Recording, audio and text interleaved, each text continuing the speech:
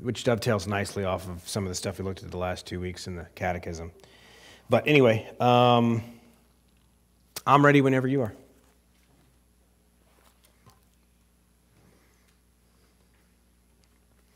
All right, well, let me start by praying. Our Father, we thank you for assembling us today, and Lord, for all those that are traveling. We pray for your traveling mercies for them, and that they would have a restful time on vacation. We pray for this time of study, that you would make it profitable to us, that you would help us to understand your word and the great hope of your gospel and the reign of your Son, Jesus Christ. We pray that he would be honored as we consider these things. In Jesus' name, amen. So turn to 1 Corinthians 15, specifically verses 24 through 28. When I preached on Easter Sunday, I read that whole text starting at verse 20, but I only handled 20 through 23 about the first fruits.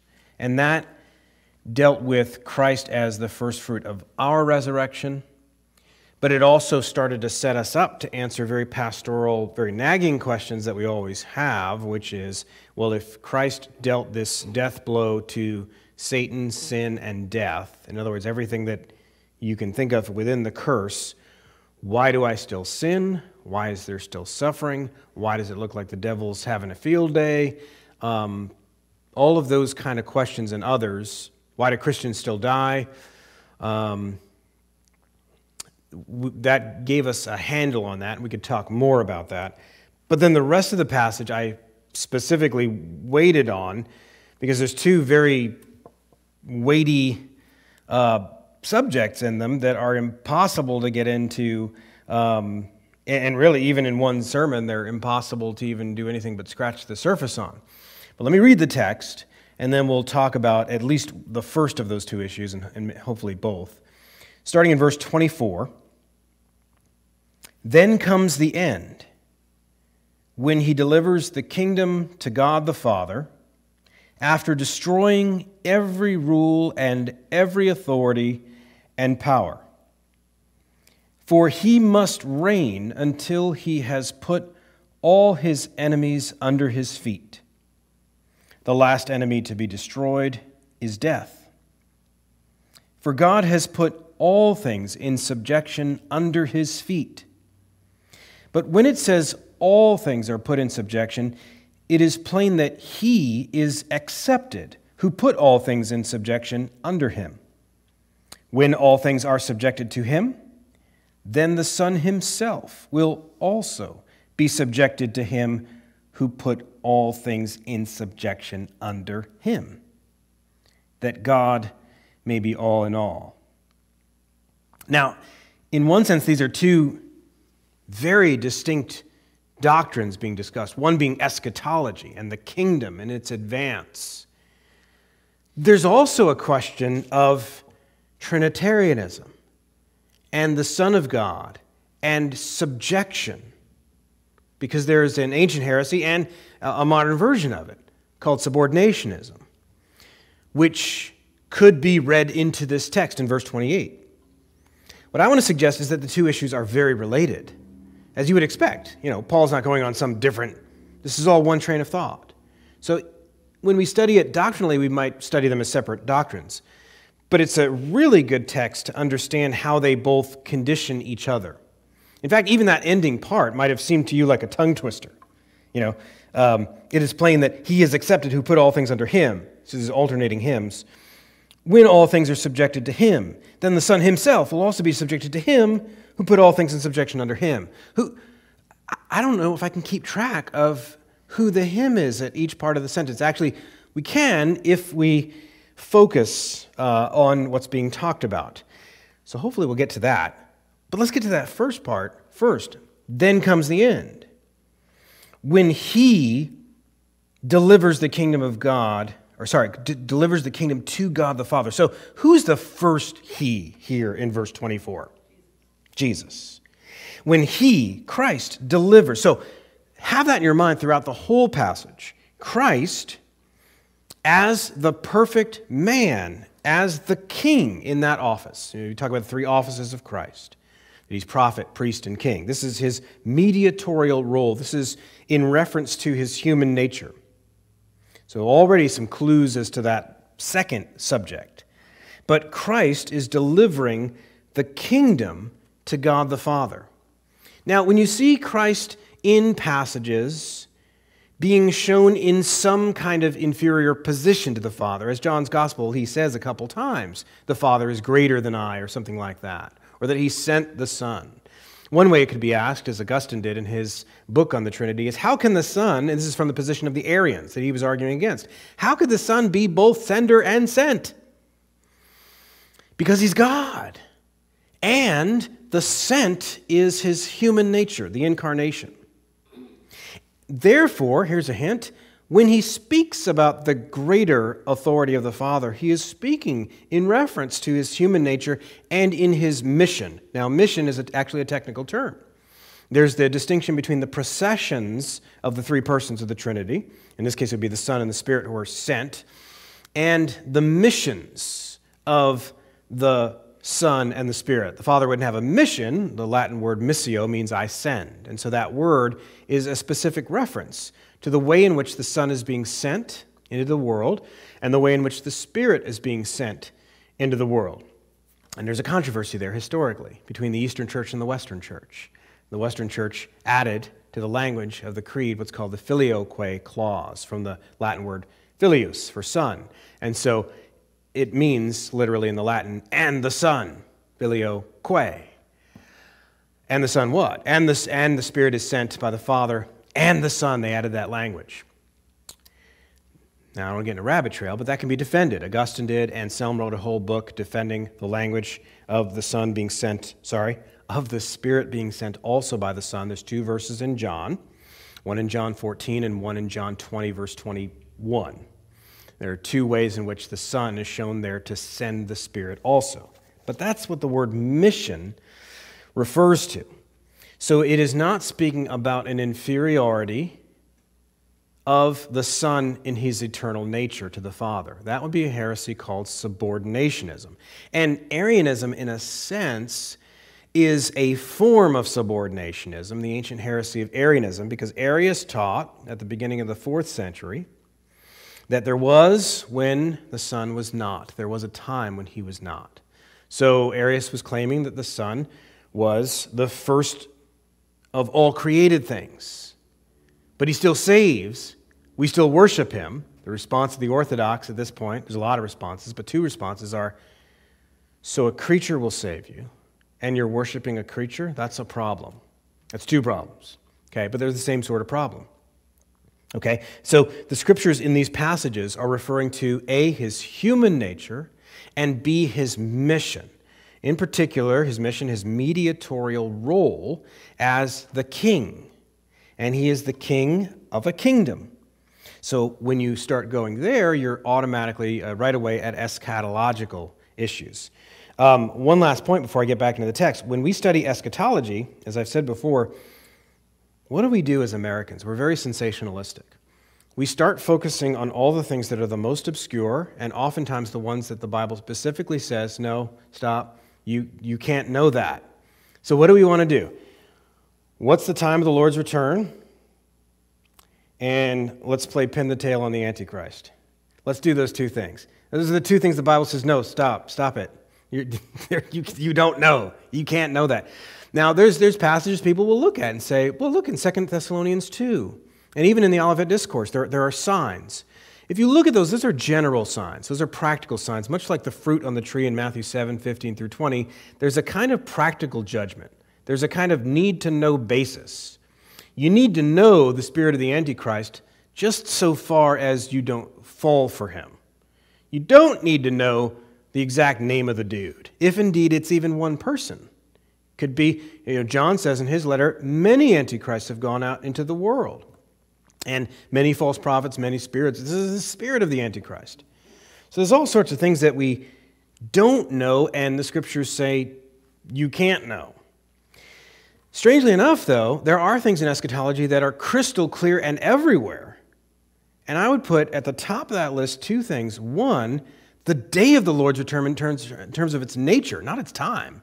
Like, is there a second coming of Christ? Is it bodily, visible? All the stuff we looked at last, 2 classes ago. There's tons of verses on that. And you start collecting that information, and you can a pretty good detailed list of things that will happen when Christ returns. The second thing is the kingdom of God itself, that it has come in some way in his first coming, and that it will be consummated in his second coming. There's tons of verses on both of those. What do? Those aren't interesting to us.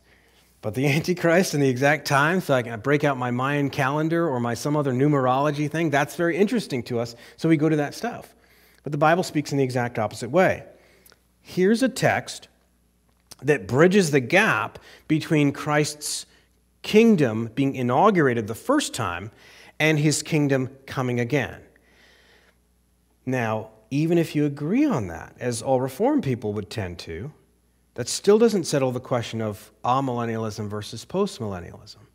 And the language here, both sides can look at and say, hey, look at that. So what language am I talking about? Well, he starts out by saying, then comes the end. But then he backtracks. And how do we know he backtracks? Because when he points to the end, then, he tells us some things that to expect at the end. He's going to crush all of his enemies under his feet. There's a last enemy, death. That'll be destroyed. So he's telling us a bunch of things that happen at the end. But then he says, for, which just means because. In some way, this is happening. This is all delaying till the end because he must reign until he has put all his enemies under his feet. Now, one way to understand a reign and a rule, and I think we do this both about Christ's being in control of everything and about the devil not being in control of everything. So we can look at the devil being in chains. We looked at that a little bit a couple weeks ago in the Q&A time about Revelation 20. If the devil's bound, what about this? What about that? And, well, maybe this is his being loosed at the end of the time and so on. And those are interesting questions.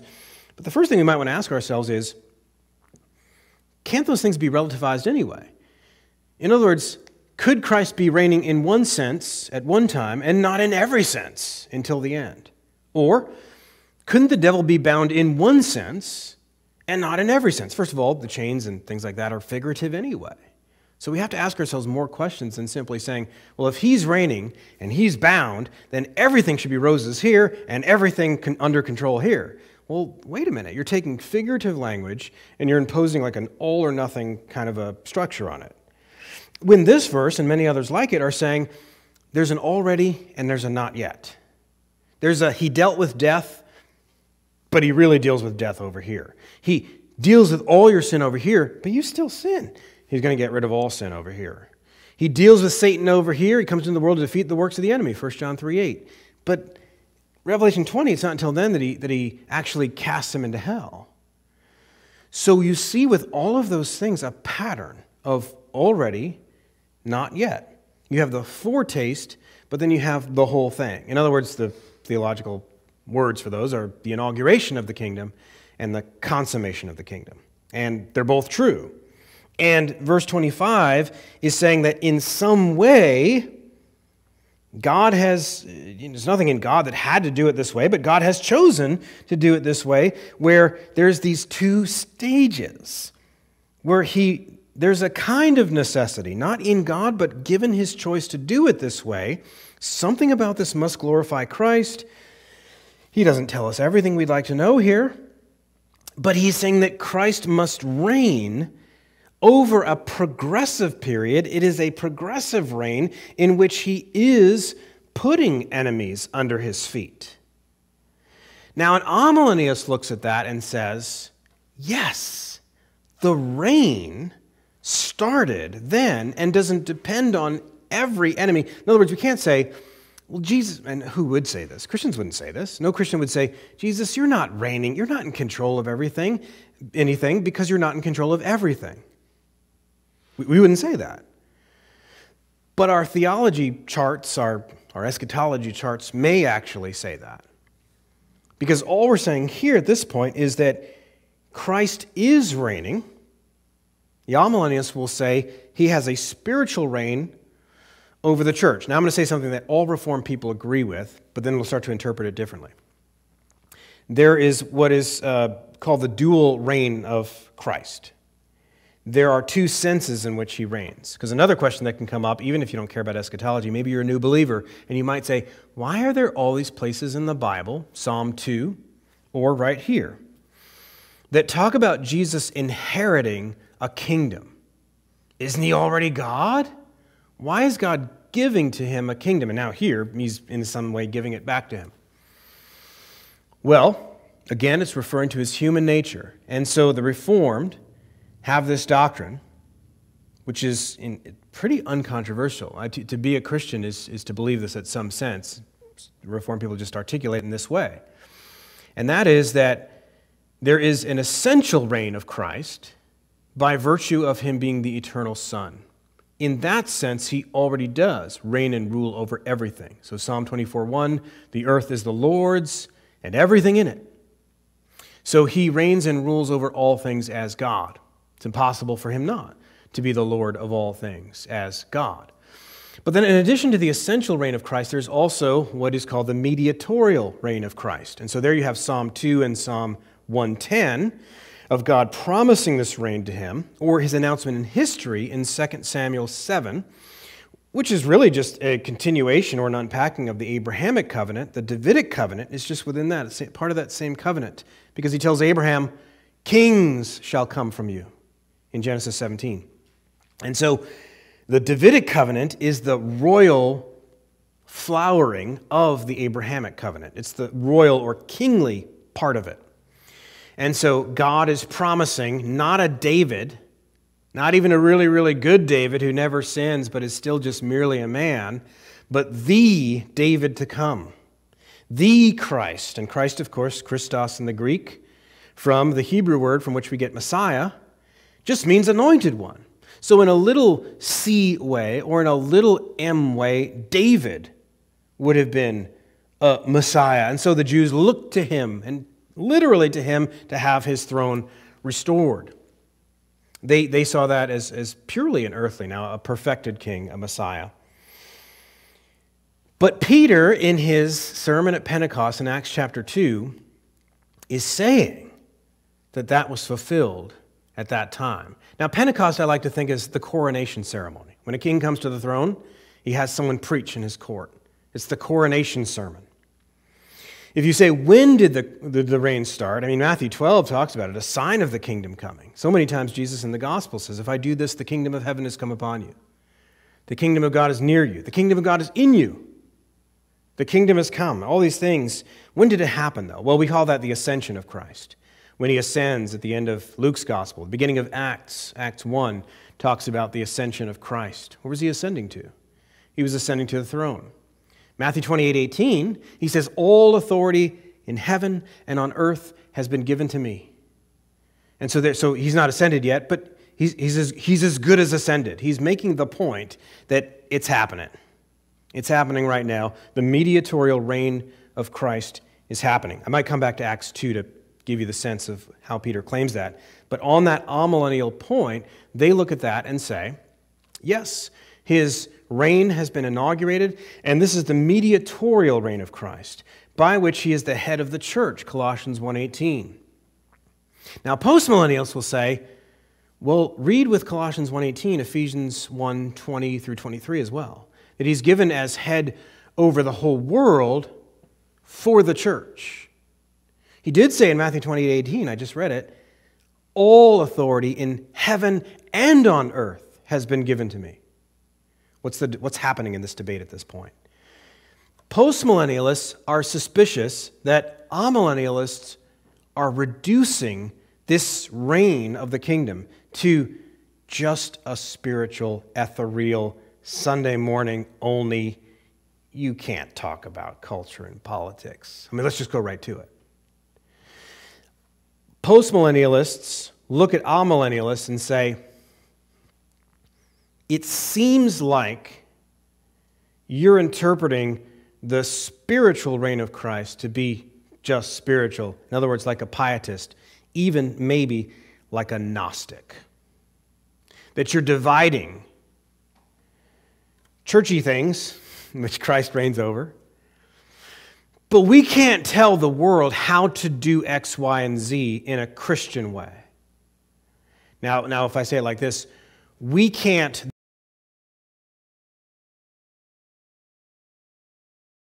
church's job to grab hold of this or that thing in culture. Well, in one sense, that's true. The Bible speaks about different symbols. The church's authority is symbolized by keys in Matthew 16. The state's authority is symbolized by a sword in Romans 13. The keys are not the sword, and the sword is not the keys. So if you mean that these are distinct offices with distinct prerogatives and powers, amen. We agree. If you mean that the church ought not speak over those issues, we have a problem. Because Christ says, all authority in heaven and on earth has been given to me. The labels, amillennialism and postmillennialism, hardly existed before the 20th century. It'd be an interesting study. Where did they first show up? I don't even know, actually.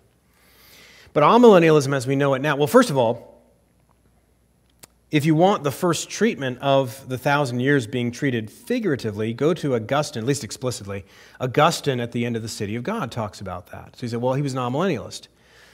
You look at the reformers, and they're all postmillennialists. They're expecting the kingdom now and so on. Well, I think we're overlapping a lot of questions. And that is the nature of the 1,000 years in Revelation 20. How do we interpret that?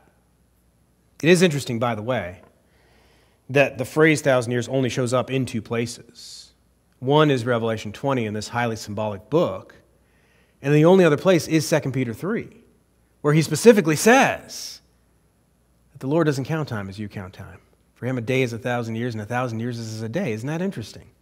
The only two places you would look for help to see whether or not this is literal, it's screaming to you that it's not literal. So you're not millennials, right? Well, the problem, though, is that in the 20th century, after Bavinck and after Ridderbos, and in the newer interpretations of it, especially at Westminster West Escondido, you have a particular slant on it that does reduce the spiritual reign of Christ and the mediatorial office to only spiritual things. But the church is not competent to speak to things outside of those churchy things, those private things. And postmillennialists rightly point to the great Christian tradition and say, it's not what anybody ever believed. And in this passage, Christ is defeating enemies, and he doesn't tell you. He specifically, in this passage, what do those enemies look like? They look like angels in heaven. Certainly the words that he uses here, every rule, every authority, and power. You think that'll help us? Maybe. But if you look in various passages where the words rule and authority and power are used, and you look at it in the Greek, you're still not helped because they are used in both ways. Even in Romans 13, there's a debate, there has been, among various commentators about whether or not the word authorities there means angels, which I don't think it does, and most commentators don't. But why did they bring it up? Well, one reason is because Colossians 1, 15 through 20 uses these words in that way. Could be both. Ephesians 6, 10 through 13, when Paul's introducing spiritual warfare, that he talks about these being the things, I'll say things because what are they that we wrestle against? Are they demons? Or is it just angels going to war against demons and you don't worry about that? Well, okay, but why is Paul telling us about it then? Is it just because it's neat or something, or does it have any bearing on our life? Apparently it does, because Paul's giving us a to-do list there about this thing called spiritual warfare. But here, Christ is defeating these. I think, I'll give you my own view. There's a great quote by Francis Schaeffer, which I didn't think to bring here, but it's in his book, The Great Evangelical Disaster. I can't even paraphrase it, but I can give you the gist of it. What Schaeffer's basically saying is that evangelicals suffer from bits and pieces thinking. And we're not the first people to do this, but we do tend to picture think in a wrong way. We do tend to think of heavenly things, way up there somewhere, and earthly things down here. And then sometimes we can take our own spiritual experience and then add a layer and say, well, God is giving us a spiritual warfare to fight.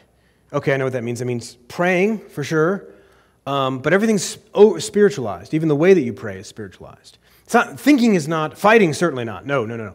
Doing schools a certain way, and that's all fleshly stuff.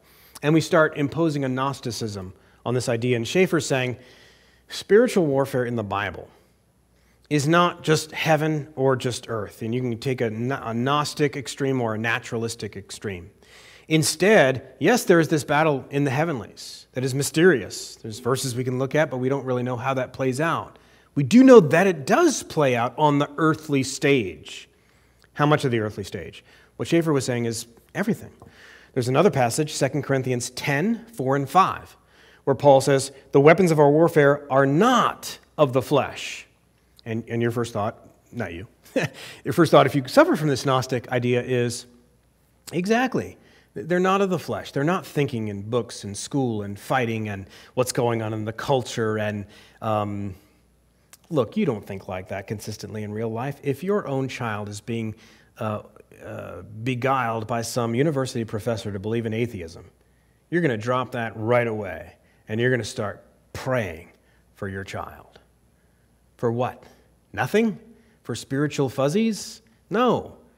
That he will start thinking more clearly and resisting this nonsense, which is something happening in the real world. So Schaeffer's point is that this spiritual warfare that's going on up there, there's no up there and down here. We're in it. This is the physical stage of it, but that war issues forth onto the stage of history through everything, thoughts, feelings, decisions. There's no part of it that's unspiritual in this sense, in the sense that it ought to be enlisted in this battle. But getting back to this, Jesus is defeating all of these gradually. He doesn't give us an exact order, except he does say death comes at the end. That's the one part he does tell us the order. But God has put all things in subjection under his feet. So it's pretty clear by now the way the postmillennialist is going to push back to the amillennialist and say, look, this isn't just a present reign. We agree with you on that. So in that sense, amillennialists and postmillennialists are both post in that Christ returns after this reign. Now, the postmillennialists will say progresses. Finish the sentence, amillennialist. The amillennialist will say, look, we don't have enough information that can progress by missions, by the sheer number of people brought in by the gospel. And that can come mostly through suffering. So I'll argue for the amillennialist there. I'm not here to change anybody's mind on that, because I think it's an illegitimate divide to begin with. They should be agreed on these things, and they're taking things that are true and pitting them against each other. That's my view. But then this last part of the text, I'll end here because it's hard, but there's no way to get it easier without spending way too much time on it and beating a dead horse, and we don't want to do that. And that is this part about the Son and all things being in subjection under him. So just to untangle, if it is tangled for you, all the hymns in 27 through 28, God is the one who is sovereignly directing all things through the agency of his Son and specifically his human nature and mediatorial role. So, all things are put in subjection under the Son, that is, all things in creation. The exception there that Paul's talking about is God himself. God himself is not being subjected under the human Christ. And for that same reason, the Son of God in his divine nature is not placed under the Father as to his divine nature. That would be eternal subordinationism. But you might say, you still have a problem here with that explanation. See, if you make the same mistake in 1 Corinthians 11:2, there's another verse that does something like this. It's easier to solve there, because there it's talking about the head of every woman's man, the head of every man is Christ. The head of Christ is God. And you're like, whoa, there's another passage where the Son is subjected to the Father. However, there it specifically says Christ and not the Son. And so there you can say Paul is being specific. He is clearly talking about the human Christ. That's nice, but the critic will say he doesn't do that here. So what's the solution here? And I've solved every part of it except for this. Why wouldn't Paul use the word Christ? And I'll end with this. This gets deep, but just give me 2 seconds. Deep concept in 2 seconds. There is a Latin phrase that I have brought up before, and I'll use it here. It's called the communicatio idiomatum, and here's what it means. When you're talking about the Son of God, either in his divine nature or his human nature, you can, and it is appropriate, to speak about one person, because it is, the eternal Son of God. But if Christ is the acting subject, no matter what you're talking about him doing or being, you can attribute something of one of the natures to him as a whole, so long as you do not confuse the two natures. Here's a biblical example. Acts chapter 20, verse 28. Might be 27. No, it's 28. He's talking to the elders, the Ephesian elders, Paul is, and he's giving them some commands. And here's the part that matters for us. The elders have been made elders by the Holy Spirit over the church of God, which God purchased with his own blood. Why didn't Paul just say Christ there so we wouldn't get confused? Why would he? So you see the problem? God doesn't bleed. God doesn't have a body. One of the ancient heresies is called patripassianism, the suffering of the Father. That was a heresy. Because the divine nature does not suffer. The divine nature does not have a body. The divine nature cannot bleed. But Paul can do that because he's talking about the Son. Now you have to go to other contexts to know that that's what he's talking about. But we can do that because it's just Christianity 101 to know that Jesus is the one who came down and bled. But there's that Latin phrase that is used to describe what's going on there. Is that what Paul's doing here in 1 Corinthians 15:28? The answer is it has to be, because you're all out of options. Or you have to embrace that heresy of subordinationism, that the eternal Son is under or less than the eternal Father. And that would be inching toward Arianism as well. So the heresy of subordinationism and possibly the heresy of Arianism. So the Son himself will also be subjected to him who put all things. Paul is still working with the same context. He's talking about the Son in his human nature, subjecting the kingdom, presenting the kingdom to the Father for the glory of God in the end. That it will be finally consummated. How does that glorify God? There'll be no more enemies. There'll be no more debate. There'll be none of that stuff. All will be under his rule in that total sense that we're thinking of. There will be no more enemies and no more no loose ends. Everything will be perfect in this kingdom. So with that, I will end and I will open it up to questions. Yes? This all kind of reminds me of John 1 and 2. Mm-hmm. You know, because it's right there, I mean, everything was created by Jesus. Yeah. Right. And so from the beginning, their plan, I mean, they didn't need to create Right. what we know as the creation. Yeah. But it was in the plan, so even though he had not come physically yet, he chose to step a bit lower than God the Father Mm-hmm. to incorporate and be the eternal God-man. Yeah.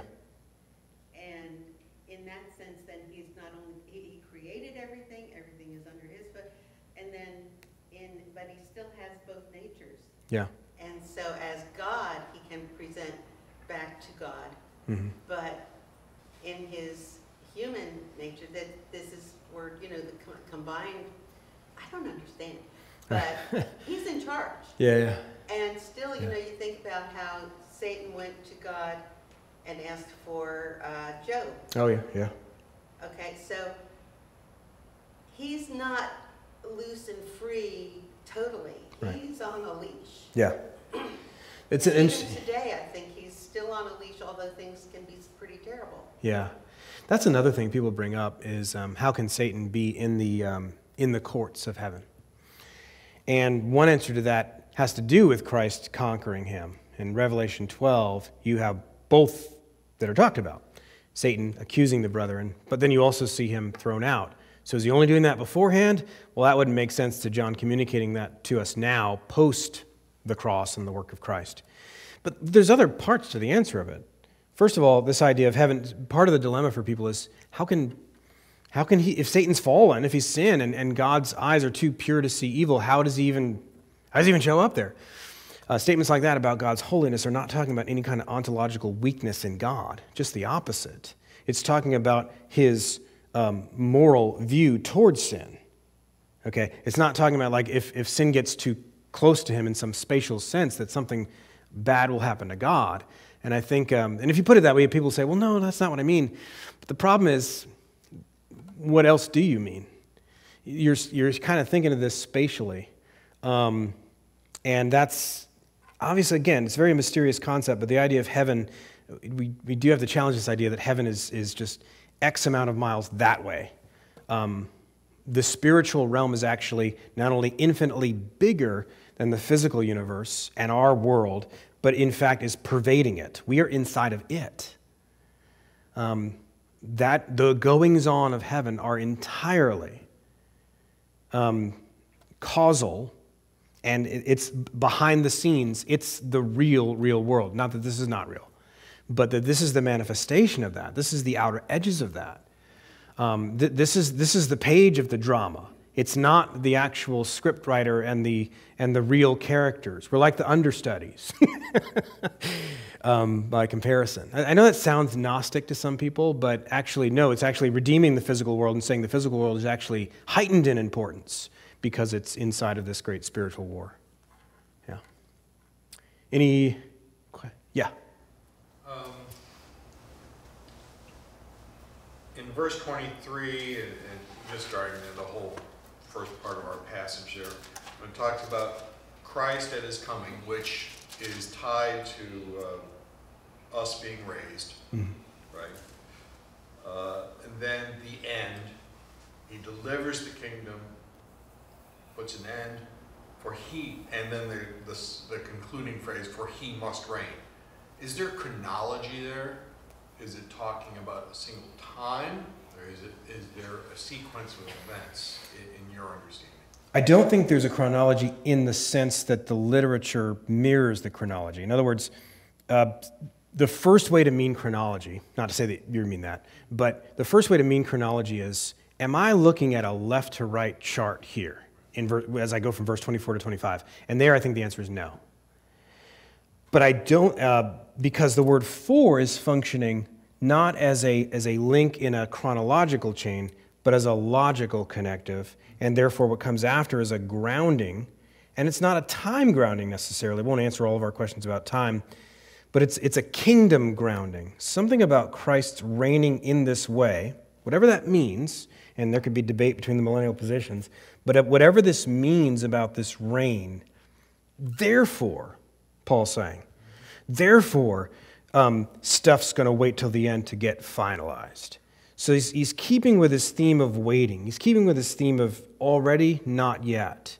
Because the driving question that all of us have is not really, hey, I've got a better prophecy chart than you. The driving question for all of us is really, why do I still sin? Why does Satan still look like he's in charge? Those are the driving questions. So Paul's telling us, I don't have a total answer for you, but here's why God's waiting, and here's what he's doing through Christ. And again, not to pick on prophecy charts, it's a significant strike against premillennialism, because the kingdom concept is overwhelmingly talked about in the New Testament as this kind of a thing, as something that started when Christ came and is finalized when Christ returns. It just never talks about it as something that starts when he returns, and it just never talks like that. Now, where do premillennialists get that? Well, one way is to read Revelation entirely chronologically and say, well, once I get to the 1,000 years over here, but there's several problems with that. One is you have several cycles of things repeating. For example, 2 second comings of Christ and total victories of Christ in Revelation 11 and then 19, and the same language is used. So there's something cyclical happening in Revelation just to begin with. But, that's where they get that idea. But there's all sorts of problems that would emerge from a literal 1,000 years after Christ returns. Any last questions? All right, let me pray. Our Father, we thank you for this time in your word. We pray that it would be a blessing to us, that it would not only inform and enlighten the mind, but also to steady our hearts as we see things in this world, and we are constantly tempted to wonder about your reign and your rule and your sovereignty over all things. We pray that you would steady our hearts in this, and not only that, but that we would be like those who would live in expectation of you conquering all of your enemies. So help us to glorify you in that way today, we pray in Jesus' name. Amen.